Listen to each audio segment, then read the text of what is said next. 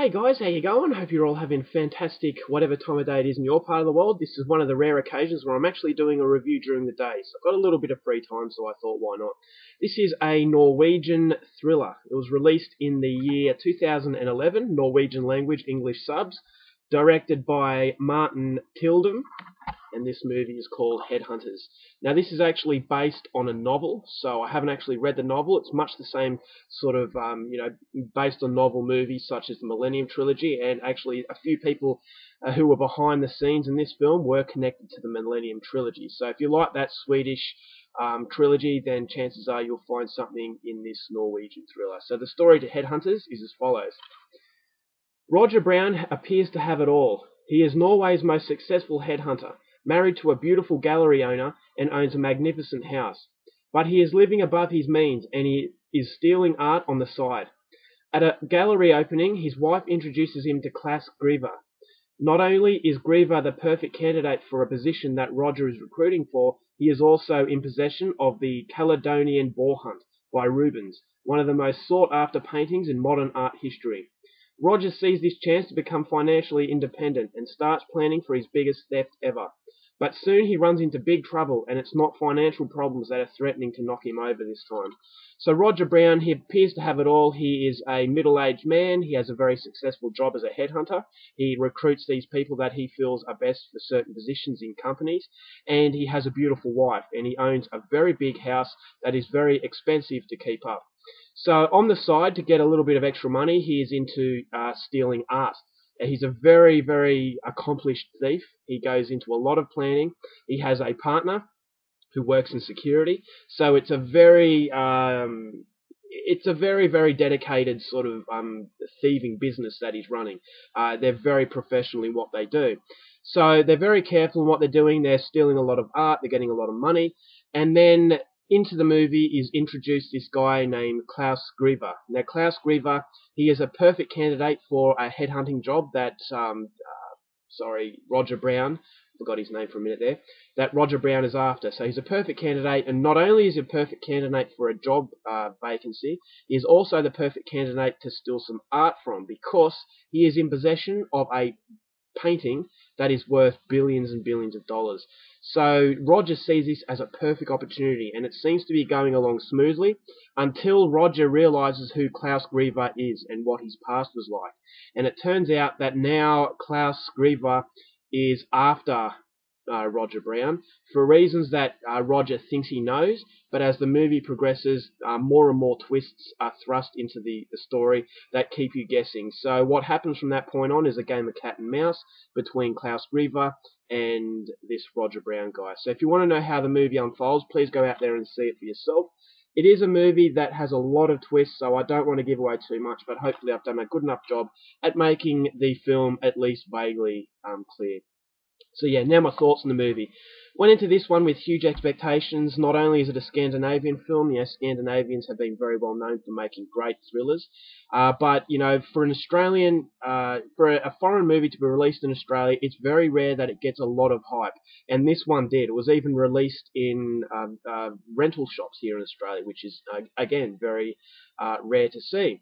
So I think a lot of the popularity behind this film is centered around how popular the Millennium Trilogy was. So the girl with the dragon tattoo, girl who played with fire, girl who kicked the hornet's nest, really showed that foreign films can appeal to an English-speaking audience. So I actually think that set the standard, and that's why Headhunters comes with a lot of praise, because not only was it based on another very successful novel, there were people who worked on the Millennium Trilogy who worked on this. So expectation levels very, very high. I went into it, I finished watching it, and I can say that although it didn't disappoint me, I felt that it didn't really match the hype that I was actually expecting it. I put it onto a very big platform that just didn't quite reach it, but having said that, it is definitely a thriller that I am highly recommending because the majority of the film was very good. Now, to start with, the atmosphere to the film reminded me of a French noir film. Now, French noir, it's aimed at a very select audience. Not everybody's going to appreciate film noir, but the movie, although it's not a film noir film, I actually felt that it had that sort of artistic flavour to it. It's a very Visual film, I thought the visuals were very well done. It's a very colourful film, but it's a very uncomfortable film at the same time. Music, the soundtrack was very well done. I thought it helped contribute to the thrilling scenes that the movie had. And the acting, very good. I thought the main character wasn't likable at the start, but when this main character has to go through what he actually goes through, you get a connection with him because you feel really sorry for him, because his world has been turned upside down, and there is some part of you that says he deserves it because he's a criminal, but then other parts say that, you know, no one deserves what has in store for him. So character development wasn't great, and the characters weren't overly likable, but I thought the director did a good job at forgetting all the unlikable qualities in the main character and feeling sympathy for him based on the situation he's facing. A very thrilling film.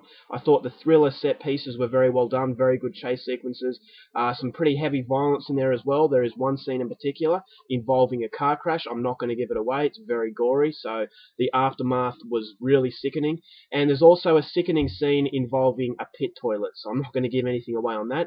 But there are scenes in the film that will shock you, and gorehounds will get something out of it, and lovers of shock cinema. The continuity, the pacing, very good. I thought it kept me guessing all the way through. There's a lot of twists right up till the very end, which I really appreciated, and I'm sure a lot of you out there will appreciate it as well. And so all of these things, it really should have contributed to a masterpiece. Unfortunately, it's not a masterpiece because of where a lot of films get hurt, and that is in the ending. While I'm not going to say that this is a typical Hollywood ending, I would have liked it to go a little bit different. I would have liked it to go down a different path, especially, you know, Scandinavian cinema. Having said that, I do feel that the negative or the morbid sort of endings are a little bit of a cliche at the moment, and you kind of expect it from foreign films in particular. So I guess you could say it is a welcome change. It's not what you think, and right until the end you'll be left guessing. So that's something I can appreciate. And as a result of that, although it's not a perfect film, although, you know, I actually feel it kind of loses its tension about 3/4 of the way in, the majority of the film is very well made, and as a result, I'm giving it 4 out of 5.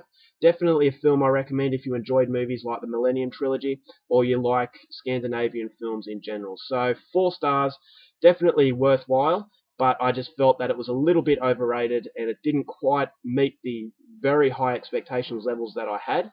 But having said that, yeah, it's still a very good thriller and a welcome addition to anyone's foreign cinema collection. Alright guys, that's my review. I hope you enjoyed it. Till next time, take care of yourselves, keep watching movies, and I'll see you later. Bye.